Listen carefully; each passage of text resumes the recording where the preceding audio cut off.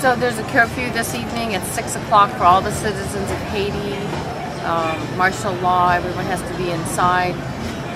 Initially they told us that after the election we could go outside, it would be safer, and now they're saying that there may be more unrest after the election. The night that we did go out to the UN, we were escorted by guards and security,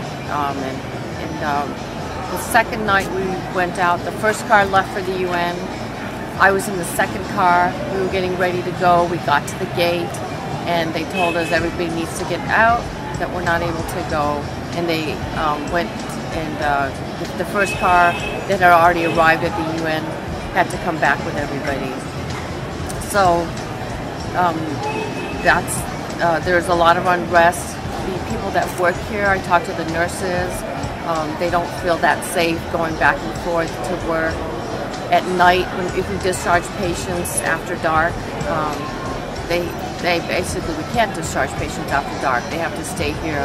So if we do a minor surgery that goes a little bit late, they just end up staying in the recovery room till morning until it's safe to leave. It's hard for these people these Haitians to live under these conditions, but I think they've been putting up with it for so long. I hope it does get better and safer for them.